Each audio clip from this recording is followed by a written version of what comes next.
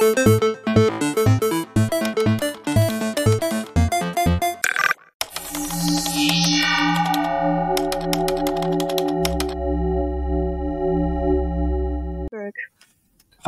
we will talk about the topic of sex work. We heard about this a lot. Everyone has an opinion. How is it with the sex workers? Are they in a dangerous situation? How are their work surroundings? Here is one person who can talk about it. She will read about it. Undine de Rivière is a sex worker and wrote a book about it. And it will talk about political topics, how about this, she is coming, Undine. The stream is starting. Hi, thank you. Yes, I would like to read from my book, my Huren-Manifest, that was published in 2018 after I wrote about it for quite a while. That's how it goes with books. It takes a while to write them, longer than you think. I am a founding member of the Professional Association of Erotic and Sexual Services, and in 2013 we founded ourselves as a response to the rising calls for a prohibition on sex work or in purchasing sex work. I'd like to talk about that. I was their press spokesperson for the first 4 years and did a lot of work until a literary agent approached me and asked whether I wouldn't want to turn this into a book. And with the promise that it was allowed to become a political book with which I would be able to get my message to the public, I wrote that. But we did bring in a few nice brothel anecdotes to keep people interested. It became quite a personal thing. I interviewed many colleagues regarding their own stories so that I wouldn't just be talking about me. Customers and operators are given a voice. People that offer or rent places to work. Scientists, researchers on sex work were given a voice. So I hope that I gave quite a rounded picture in the book. I can only read a small extract, of course. I'll start with personal, then with political, and I am only going to read about half of the time, and then I'll be very interested in your questions and in an exchange, because in my experience, that is what really gets more done, is more effective. So I'll start with the first chapter, with the introduction, and I will then talk a little about myself. Something ought to be done. I don't have a fundamental problem with flat-rate sex clubs, and I have taken part in gangbang parties myself. Gang what? Gang was? Gangbang. Gangbang. Gangbang? Exactly, gangbang. No, gangbang. Gang. Bang. Bang. I'm having tea with a distinguished, educated lady in her mid-60s in a lavishly furnished cafe at the Alster Lake in central Hamburg. We are doing vocabulary exercises in sex work terminology. My counterpart has been campaigning against human rights violations around the world for many years and received several awards for that. And in that vein, she is now demanding abolish sex work. Gangbang is group sex with more men than women. Such orgies are organized both privately, often in swinger clubs, and in brothels or hotel suites by sex workers for paying customers. We are now talking about the latter.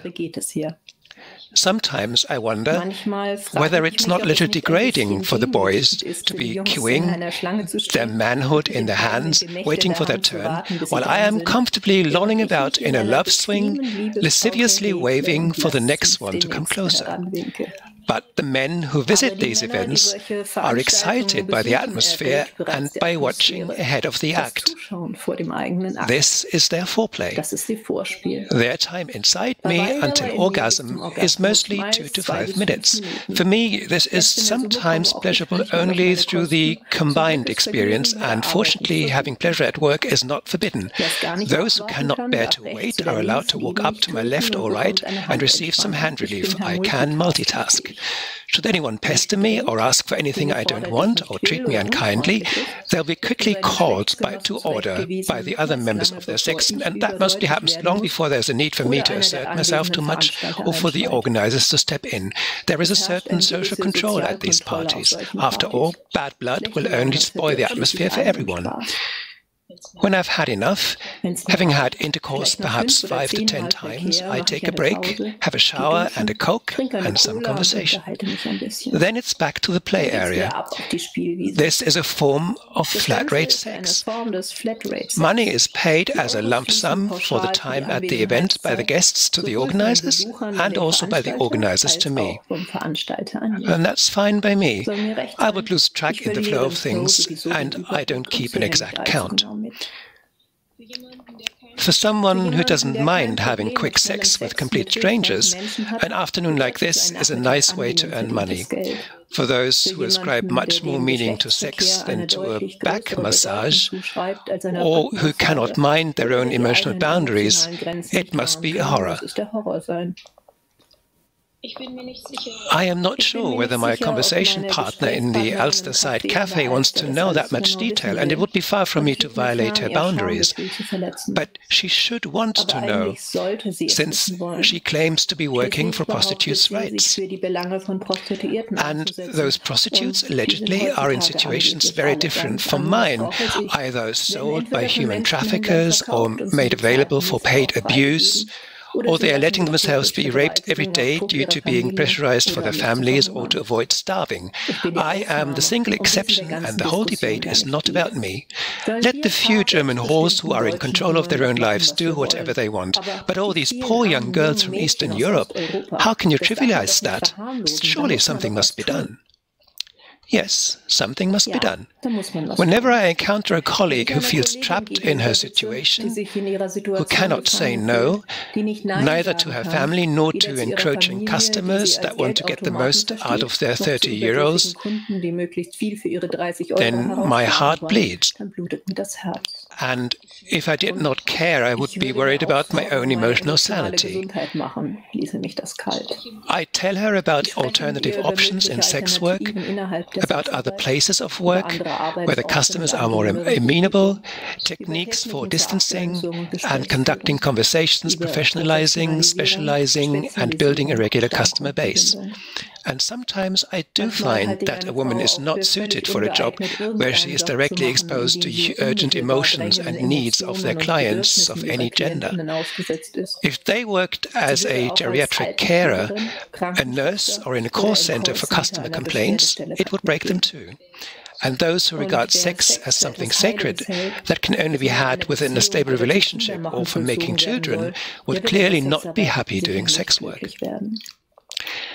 I wish that these people can find alternative occupations, and I give contacts to qualified counseling services that can work out individual transition plans.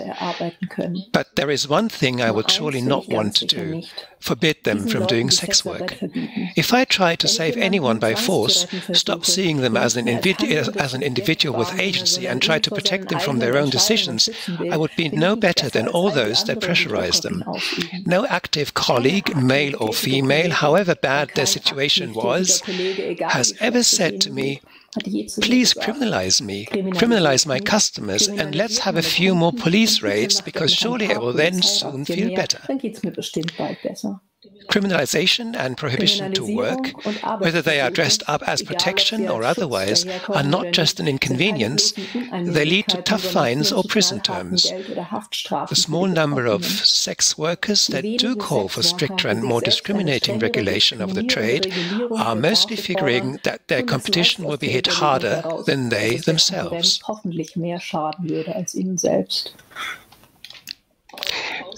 Regarding the debate outside the industry, where calls for containment or abolition of sex work have been voiced for years, I believe that a sizable number of agitators are trying to impose their personal, moral, or ideological sensitivities under a guise of concern. While it was openly said throughout much of the 20th century that society had to be protected from our deviant and scary immorality, society, there has fortunately been a change, at least in this country. Even for minorities, it is now accepted that the personal freedom can only be curtailed where someone else is notably impaired. Criminal law in Germany is no longer used openly to regulate moral standards. This is why the arguments of prostitution opponents have become more subtle. We are no longer dangerously insane, only naive and manipulated, and instead of society, it is now us that have to be protected. But the favored ways of protection are much the same as before: special treatment in criminal law, comprehensive police checks, confinement to state-controlled brothels, and, most of all, the population should be prevented from being confronted with our existence through non-prostitution zones and prohibitions on street walking and advertising. I know from many conversations that many people really do mean well with us. People who are confronted with pictures of young girls in distress and believe it when someone tells them that this, and only this, is what a sex worker looks like. They believe that coercion, violence, and adversity are part of the system of prostitution, and that selling bodies, as they call it, is inextricably linked with an injured soul. These people are completely taken by surprise when real living whores are out protesting in front of rescue industry events with flyers and banners rejecting a patronization that is celebrated as a cure inside. But we only want to help you. Hang on, you don't even want that? If someone wants to take the well-being of sex workers to their heart, they must go beyond blind "something must be done" activism. They must look and listen. And they must include people like me, the alleged rare, privileged, exceptional cases who carry out their jobs professionally and with mutual respect between them and their customers, sometimes for many years. Those who elegantly negate our perspective and the diversity of our experience as irrelevant are missing the opportunity to understand how the challenges of the industry could actually be solved. We disprove the convenient assumption that exchanging sex for money as such were the problem. Only then can the collective indignation about the fate of those affected by violence and poverty, which truly does exist, be turned into strategies to really improve the living and working conditions of all sex workers. That would make so much more sense than furthering social discrimination and stigma.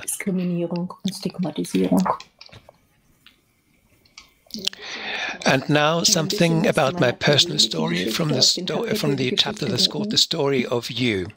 So, you work as a dominatrix.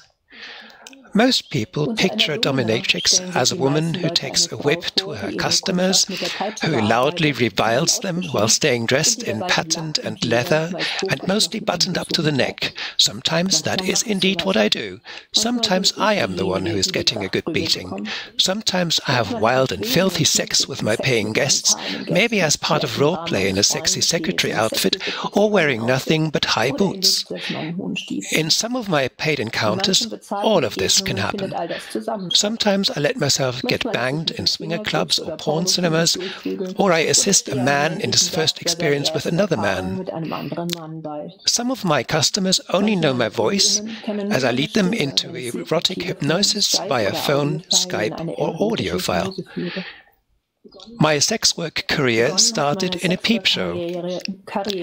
I have experience in various brothels and SM studios, in apartments, as an erotic masseuse, in sex parties, as a phone and webcam sex performer, and as an escort. In recent years, I have mostly worked in BDSM, fetish, and roleplay.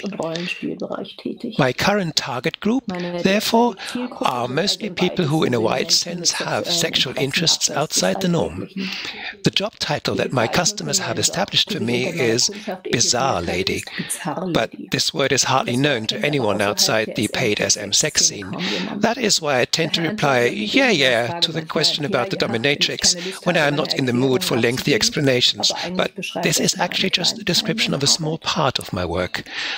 I always find it strange if people assume that I am privileged because sexual intercourse is not always the focus of my work, so that I do not have to spread my legs for every customer. At the same time, these people pity those poor other prostitutes who, of course, are so often confronted with the depraved desires of their perverted punters. What is it then? Are special requests a privilege or an imposition? The significance of the answer to this question cannot be overestimated. The answer is, it depends on the personal comfort zones and individual boundaries of the person providing the service. From the outside, nobody can know or even rule which practices with which customers are okay or not for an individual provider.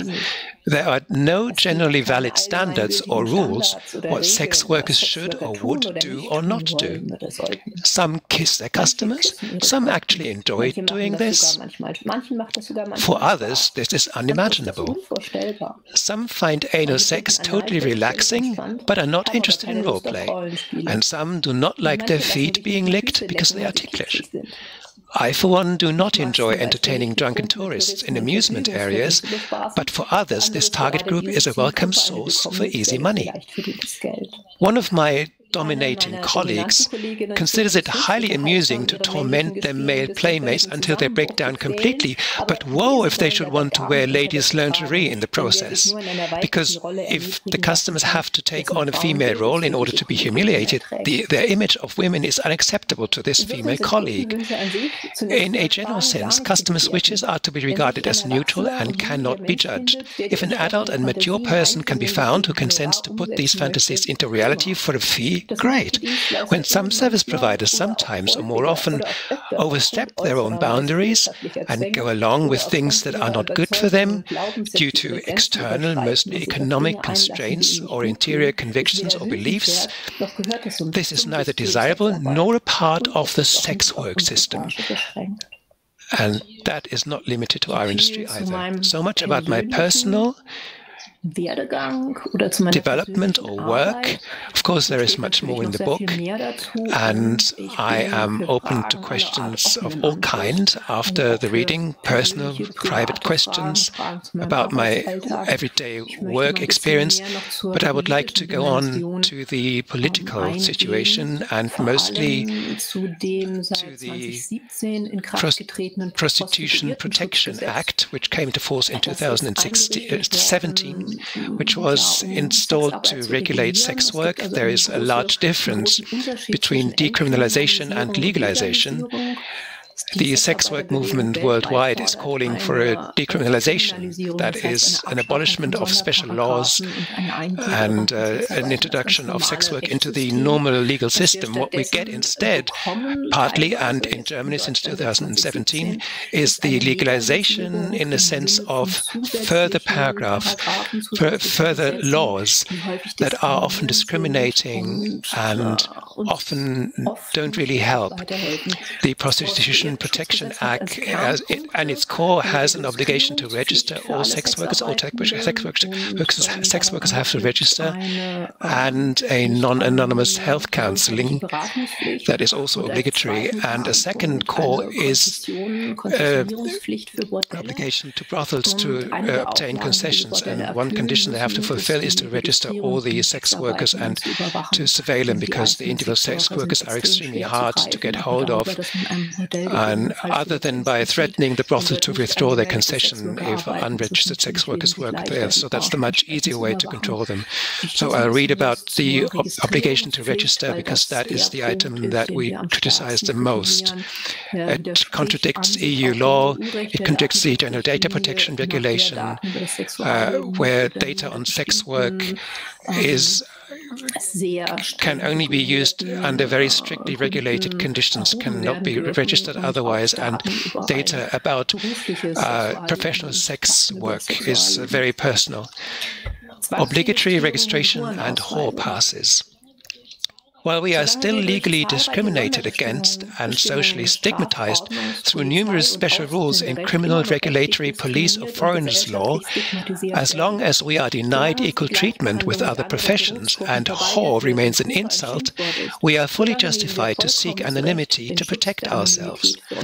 This protection is taken away from us if we are obliged to register with administrative authorities, which goes far beyond what could be imposed through normal means of commercial law. In return, the state will take us and our data into its tender, caring hands.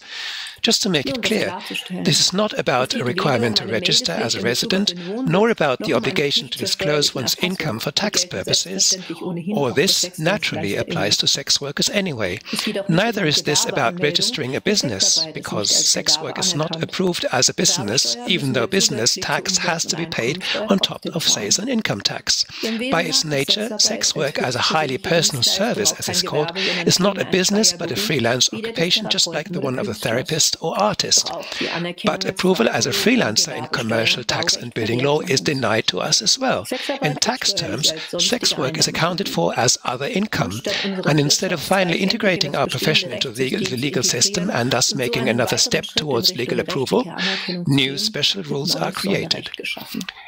Germany's so-called Prostitutes Protection Act of 2017 creates a whole database, which is bad enough in itself, and with it, it makes every one-time or occasional sexual service for financial gain subject to registration, a definition that goes far beyond the requirements of registering a business, which has to be aimed for profit over an extended period of time. The definition of sexual services in paragraph 2 of this act is contradictory, including sexually related, sadistic or masochistic acts, irrespective of whether physical touch or genital intercourse between the involved persons might occur. On the other hand, the law says that performances of an exclusively depictional nature, where no other person present is involved in an active sexual way, are not regarded as sexual services. Does that mean that I am very much permitted to masturbate on a sofa in front of my fully clothed guest without having the police storm the premises, only for the situation to change if I grin at him and call him a little lecherous pig? Nobody knows. Just a bit of water. This interpreter is having one too.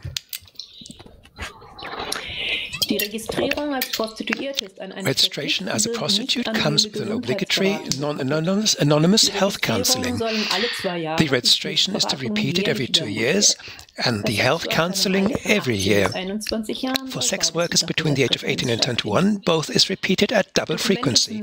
Documents providing the registration and participation in health counseling have to be carried at all times next to one's ID card or passport. What fun if the whole pass with his photo should fall into the hands of a stranger, either because a purse is stolen or at a bag check in a club. Through the photo, the use of an alias on the whole pass becomes useless. Our right to inviolability of the home is impeded as well. Sex workers who want to receive their guests at home have to expect an inspection visit by the authorities. Just imagine that. A callboy advertises to a gay community and occasionally has a discreet visit by customers while the wife is away in the office and the children are at school.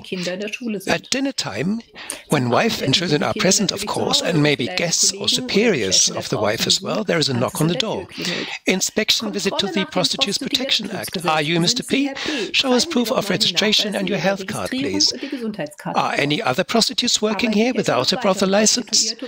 Hang on, I can hear voices in the kitchen. We'll have to check that. A nightmare for sex workers who are not outed to everyone in their social contacts and to those of their relatives and friends. Checks of the private home, which is normally protected by constitutional law, or a right of access at any time rather than normal business hours, would never be possible via commercial law. Such an incursion into the basic rights of a profession is only possible through special law. This is about protection, not about protection, but about total control. An obligation to register turns us into objects of further ingressions into our rights. And the last chapter, the political outlook. There is no way of dressing up the current fundamentally misguided legislation, which leads to the question what the future of sex work could look like, politically, socially, and personally for me. The main focus, in my opinion, has to be on the abolition of the discriminatory special treatment by law that sex workers and their surroundings are subjected to. This is about the respective parts of criminal and regulatory law, as well as a repeal of the unspeakable Prostitutes Protection Act. In many places, non-prostitution zones create a de facto occupational ban and create a massive problem for sex workers, where the interests of residents, other businesses and sex workers do come into conflict, pragmatic solutions instead of blanket bans can be found. Further to that, sex work needs to be recognized as a freelance occupation in tax, commercial and building law. A regulation of brothel establishments through commercial and industrial protection law must aim to protect the working conditions of sex workers and the legal security of the operators. It must never be used as a means of prostitution containment for moral or ideological reasons, or as an instrument of general politics, as an instrument of general police surveillance. Any such rules must be developed in close cooperation with people from the industry. Knowledge is power, and there already are outstanding functioning concepts and models for education and professionalization in sex work. Such education projects must be supported everywhere. As soon as the voluntary participation in workshops and visits by qualified trainers in brothels have become as normal as today's raids by police, tax inspectors and other controlling authorities, we will have gained a lot. With all political measures, the intention to take people in sex work seriously instead of patronizing them will be of paramount importance. It is fundamental to recognize sex work as a legitimate choice without reservations and to overcome stigmatization of the living and working conditions if the living and working conditions of sex workers are to be improved. It is time that our contribution to the sexual and emotional well-being of our customers and thus of society is acknowledged as care work. If a person who is about to apply for any job can state in their CV that they had previously been a sex worker on a freelance or regular employment basis without having to fear disadvantages, then I would consider that our goal has been reached. Thank you. That is what I was going to read. And now I'm very much looking forward to your questions, debate, and to what Sarah would like to know from me. Yeah, thank you. Thank you. I've read the text yesterday already and it was very interesting. Yes, the Prostitute Protection Law. I didn't know about that. I had no idea about that. As every person, I have a point of view about prostitution and sex work, but there are a few reality crashes. And for that, thank you very much. I have a few questions, actually. There are other questions too, but now I'm using my privilege to put my passion. Are there Yes. I was part of drawing up a complaint at the Federal Constitutional Court against the Prostitution Protection Act. That was rejected by the Constitutional Court, and they only exceptionally deal with a law. If you ask them directly, you have to go through the courts, the lower levels of the court system first. And in this case, the Constitutional Courts did not make that exception and accept a direct complaint. At the time the Prostitution Protection Act came into force, very very sadly, because we went to a lot of trouble. So we have to go through the courts now, and I'm not aware that this is already happening, that any colleague has filed a complaint in any court about any such fines that they faced and then went from the various levels. We'll have to see if that works and how that happens and how it goes. And maybe this is a matter of for crowdfunding. So maybe someone has to go for themselves into the ring and start a lawsuit.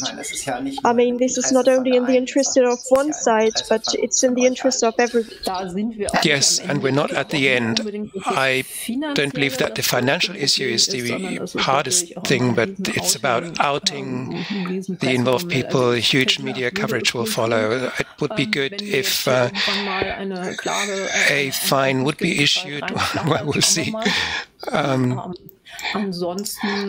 But otherwise, we just have to wait and see who of the people that are currently affected, not me, will show up. And of course, it will be those that work on the streets that are more visible and work in precarious situations. And these are often people, colleagues, who are happy to have the whole thing behind them and that maybe have been criminalized in more than one way. I live in the Hamburg area of St. Georg, where I have lots of contact with colleagues who are out there on street walking in the district. There are non-prostitution zones to be dealt with. Some of these people are violating drug laws, so they would say, okay, that's just another fee to be present on site. I don't really care what I pay for. So that's how I see it. And there are often no good alternatives either. Okay, I will start to go through questions. There are a few. The statistics. Jura, Schweden, Statistics. I'll talk about the Swedish model too, if anyone wants to hear about that. Yes. Before there were many thanks. Thanks from the chat. So very good. Good. Let's start from the top. Which measurements would you see as well, that is, of course, not something that we can solve within the trade. There's not just exploitation in sex work, but sex work is one of the kinds of work that do not require a formal education, and that way these people, the non-formally educated, can still earn good money. And due to migration about income disparities, people's status might not be accepted. People that can earn more money, much more than they can earn at home. So you often have a situation where people coming to Germany as a couple, that the husband gets broken down in the construction trade as much as the woman is in prostitution. I would like a situation where no one has to do anything that damages them, and the only way to achieve that is to eradicate poverty and fight poverty and abolish income disparities and have a more equal society. The first thing I would wish for is an unconditional basic income, and in sex work too, only people should work who at least feel okay with doing that under conditions that are reasonable. That is very clear, but I don't believe that this only happens in our industry, or that can only be solved within our industry. I see it the same way. I think of very different industries, maybe meat industry, construction industry. Yes. This is not only to see in itself, but it's societal. Yes, and what is specific to us is that extra problem of discrimination and stigmatization, and there is further pressure if that is applied to people. If people can be exerted by saying you are a whore and you cannot go anywhere else now, of course that is how it goes, that people try to exploit. If they exploit, then they try to also isolate those people and the affected people and cut them off from their support systems, from their social circles, using the argument that these people would never understand. So that in turn could be improved by a social change where social work is accepted and no longer stigmatized.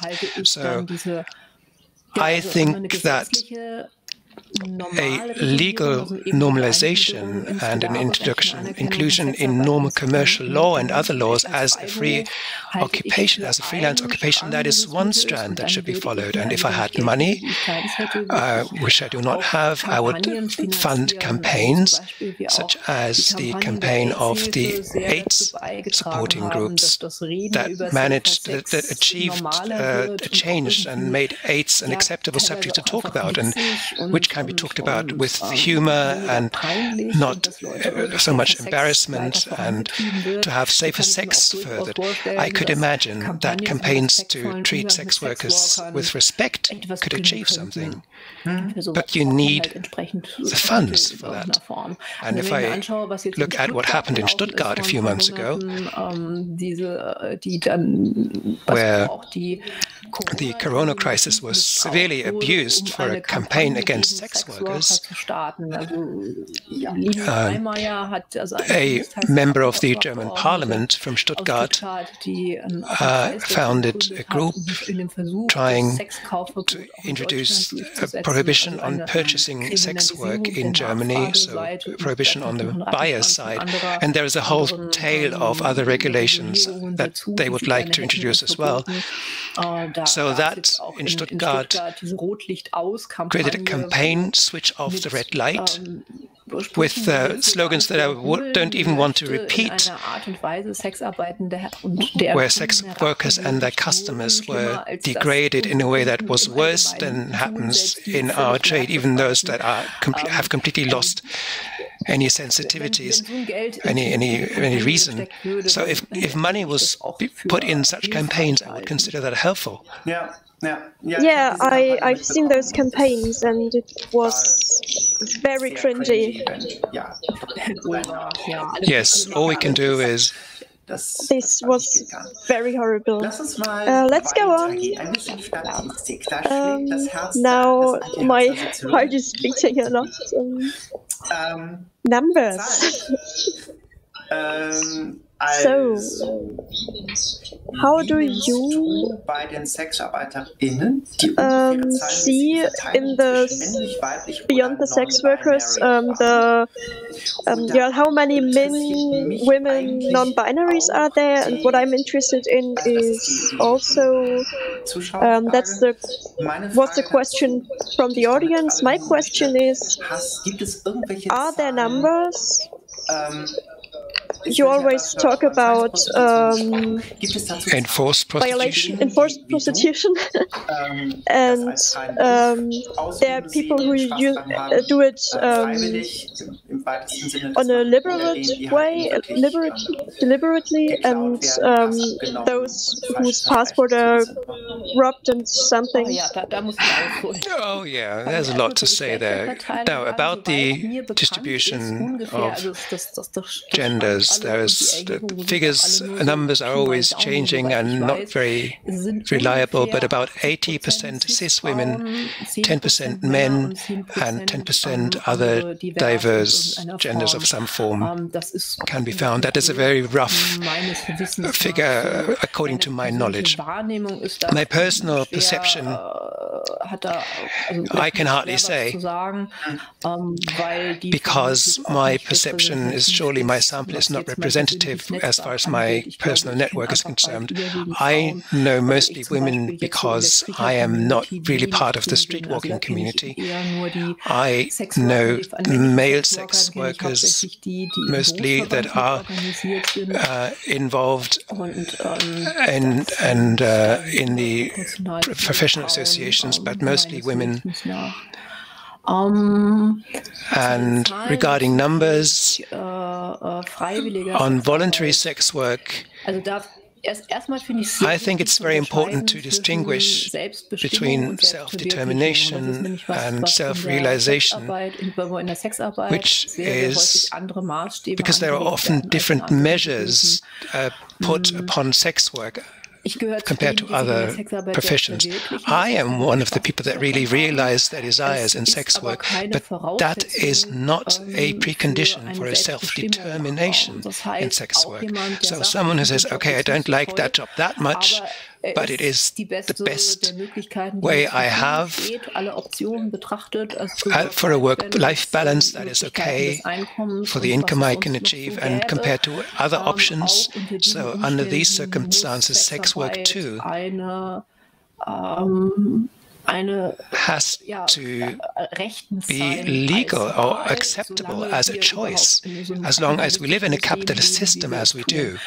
So if I cannot choose between different jobs, or have to choose to earn my daily bread, then I have to be able to decide for something that I maybe don't find great, but I still opt for because the alternatives aren't any better either.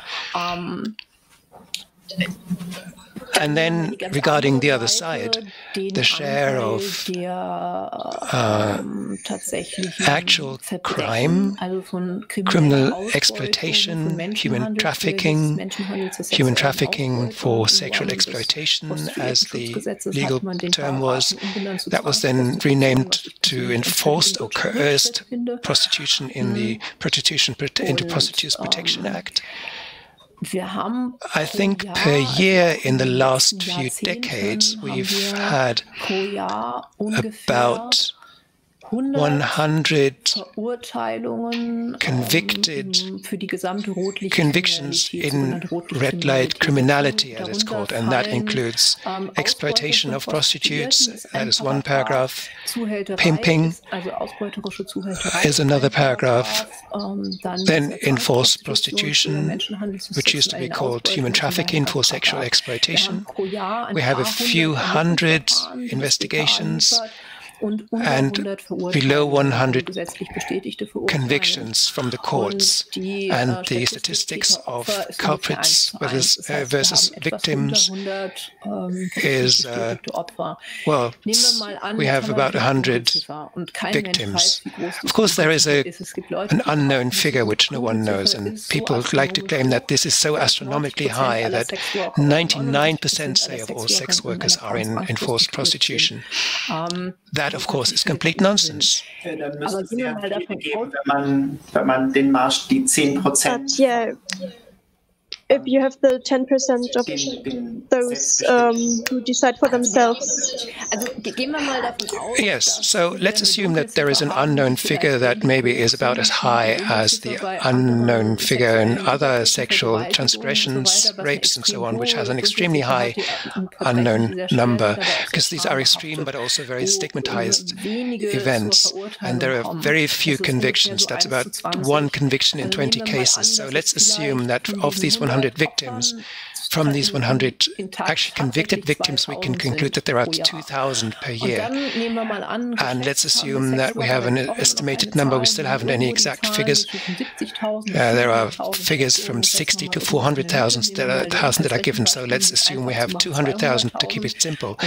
So then we have 2,000 cases within 200,000 sex workers. That would be 1%, including all the gray areas.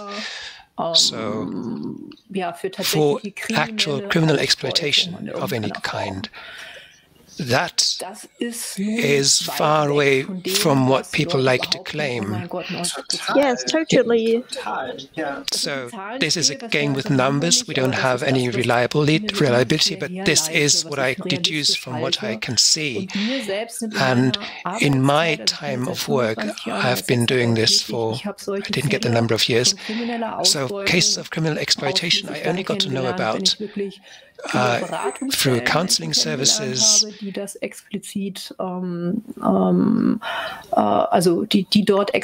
do explicit counseling. If I followed court cases as an observer, or through my work in the professional association, the colleagues I know, and so on. So this is not a phenomenon that in any form represents the everyday experience of sex workers. And yes, then also I believe that, of course, this will be a bell curve. There will be those that say, okay, this is great, I love my job. And on the other side, there will be people that really are exploited. And then there'll be a large middle ground where those people regard it as a job. And it depends on whether the team I work with, whether there is a war, an internal war, what the whether people work in an agency, how good customers are screened. Many factors are involved. And that's what I can say. That's my impression. When I started to engage politically, which took a long time, for years I was just working along and found the whole thing rather normal. And then I heard from all sides, oh my God, people are being exploited and chained to walls. And I thought, my goodness, which world am I living in? And then I got in touch with many colleagues and asked myself, what do they mean? Am I blind? And many of this is simply propaganda. These are stories that are often invented because they are gruesome and because stories like that stick much more than a normal professional career. That's the banal truth of it. Yeah. And I think Undine has been working for 25 years, I can now add from her website. There's a great movie from Lena Morgenroth, another protagonist, which is a great movie because it shows the banality of the everyday work. So you have Lena reading the paper, riding the underground, making calls, and sometimes dealing with customers. I think this is a fantastic movie, and I can really recommend it. I really recommend it. Sex worker, Sexarbeiterin in German is the title of the movie, and Lena Morgenroth is the protagonist. And she is working in computer science now, which was her study. There I remember you said you have links, and maybe you will want to say your Twitter handle?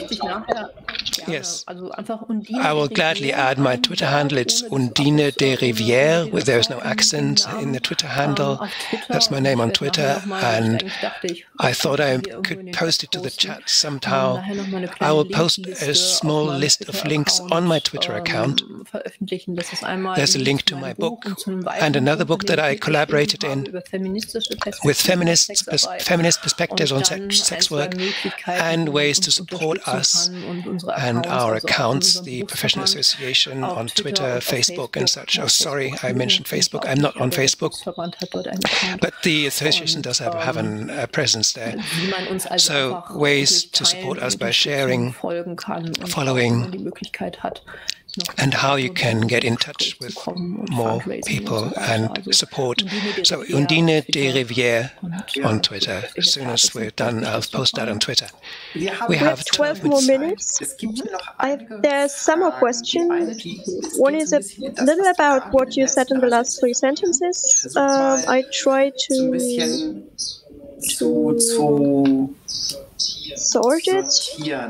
The one is about how to ally, things with the police. Yeah. How many women are you? Do you serve?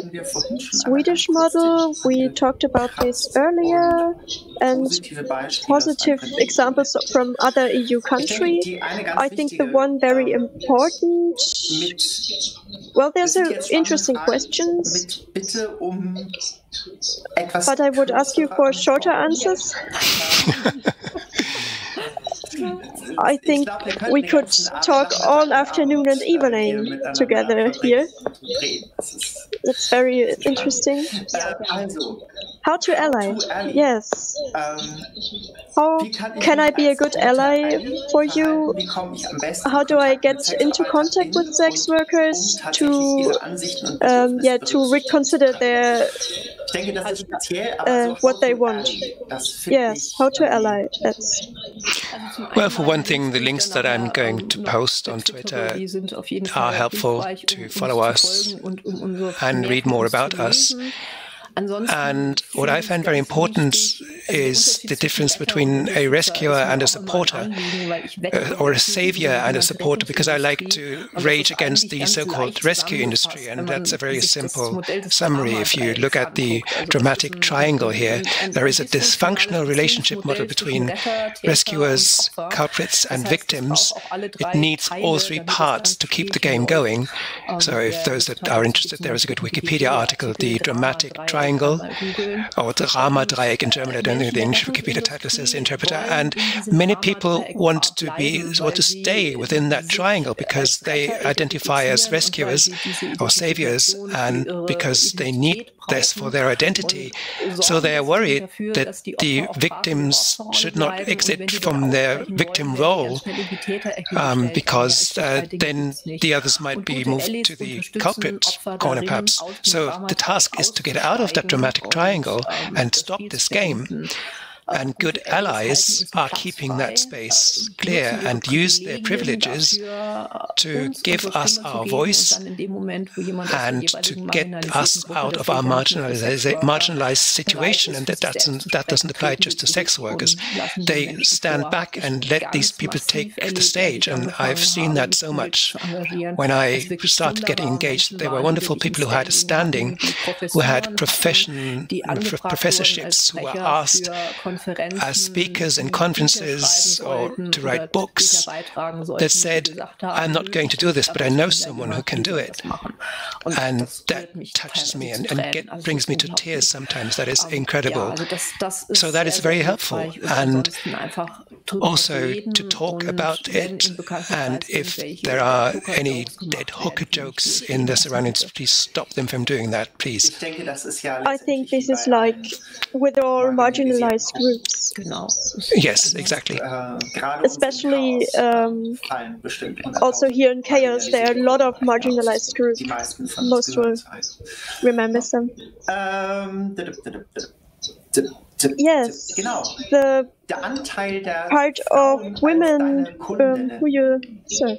Yeah, well, I have fewer women as customers, but they do exist. Often as part of a couple, that is quite frequent, that couples are visiting me, but women alone do visit me, increasingly, in fact. Okay, thank you. Yes. I don't really know what is behind it. Just briefly, I would like to also say that from 5 p.m. today, we have an assembly, the Red Light Hacks, and every evening we have a 1-hour Ask the Sex Worker roundtable, and I will be in there from 5 p.m. and Dennis too, who talked about sex work. He'll be involved, and from 6 we will continue with how to be a good client Q&A with some colleagues. I think I'll stay on for that too. So if you want to be involved with that from 5 in our assembly. And also the Swedish model, very briefly, at its core is the prohibition to purchase sex work. So the demand side is criminalized, which is complete nonsense, of course, because that would also make work as a sex worker very much more difficult or impossible. Screening your customers leads to customers no longer disclosing their identities, and sex workers are then forced to work in hiding, and the structure then is transformed. We know this in Hamburg and the district of St. Georg. There is an ordination to prohibit contact, which forbids prostitutes from getting in touch for booking. So customers, that forbids people from getting in touch. So that people that want to avoid being fined are staying away, and the only ones that remain are those that don't care and who maybe are more difficult as customers for other reasons, connected reasons. So the contact has to be very quick. The initiation of sex work, finding a location is very hard. Any kind of support is prohibited by the Swedish model. So it's very hard for sex workers to find a residence because no one wants to risk guests from being received, because the landlord is then prosecuted as a pimp. So sex workers supporting each other, making control calls, telling each other where they are going, which car they are getting into. They are then charged with pimping because they've supported each other. So if someone uses their money to support parents in need of care or children or partners that have become unemployed, then these partners or children could be indicted with pimping. So only the sex workers that 100% exit from the trade will receive support. It's impossible to say I want to take on another job and maybe on the side continue with a bit of sex work. That's impossible. Counseling services are not allowed to hand out condoms because that is furthering support of prostitution. So it's a whole clusterfuck, and Sweden is selling this model worldwide as a panacea, and we really say thanks but no thanks. And then I would say the last question. So there are a lot of interesting questions, and you can come to the happening and ask your questions, and maybe I will come too. On which political areas do you have concrete demands? Is it just federal or statal? Yeah. And thank you. Everyone. I have demands for everyone. This Prostitutes Protection Act, of course, has to be repealed. That is a demand to the German government. But the individual communes that implement this law are treating this very differently. Hamburg has established its own authority that really tries to implement the Prostitutes Protection Act in a way that is as good as possible. So but they have to implement a restrictive law. In other communes, it was taken over by the police directly, who have been compiling databases on whores anyway without legal foundations, now using that law to get rid of undesirable brothels where it was not possible before, by perhaps inventing more and more conditions, making it impossible to do the work. So different communes in different federal states in Germany have different fights, and some are just saying we have to repeal that law, and the other special laws that are about very different questions at the city level, perhaps that happens everywhere in principle. Yeah. Okay. Fine. We have 2 more minutes. Das sind alles, ja, wie gut und freundschaftlich. How good is the networking between sex workers? Can you do like a general statement? Well, personally, I regard that networking as very, very good. Of course, there are frictions within our association too. This is a huge and very varied bunch and very democratic, grassroots democratic. And I am a member of other networks that are not organized in this way. I think the collegial atmosphere is very good, and I have many friendships within sex work. Most of my friends are either sex workers or kind of kinky. I myself, I'm a sadomasochist, and I have lots of contacts there to people that at least are positively inclined towards sex work. And that works very, very well, much better than you might assume from the outside. Cool. Ja, das dachte ich mir. Und ansonsten Menschen. Ja, klar, wie überall, wie in allen Vereinen. Yeah, as usual, with all kinds of associations, you have people and, yeah. Undine, I bow before you and thank you very much for your lecture, for your answers, on the many questions. I thought it was very, very interesting, and keep up the good work. To everyone else, please come to the World and ask your questions and get into contact with the colleagues of Undine. And tomorrow from 2 p.m. I have another event which you will find in the schedule, I hope, and otherwise I hope to see you at 5.